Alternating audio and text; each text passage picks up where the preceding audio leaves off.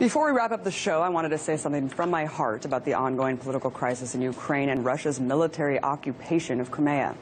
Just because I work here for RT doesn't mean I don't have editorial independence. And I can't stress enough how strongly I am against any state intervention in a sovereign nation's affairs. What Russia did is wrong. I admittedly don't know as much as I should about Ukraine's history or the cultural dynamics of the region, but what I do know is that military intervention is never the answer. And I will not sit here and apologize or defend military aggression. Furthermore, the coverage I've seen of Ukraine has been truly disappointing from all sides of the media spectrum and rife with disinformation. Above all, my heart goes out to the Ukrainian people, who are now wedged as pawns in the middle of a global power chess game. They're the real losers here. All we can do now is hope for a peaceful outcome for a terrible situation and prevent another full-blown Cold War between multiple superpowers. Until then, I'll keep telling the truth as I see it. Have a good night, everyone. I'll see you back here to break the set tomorrow.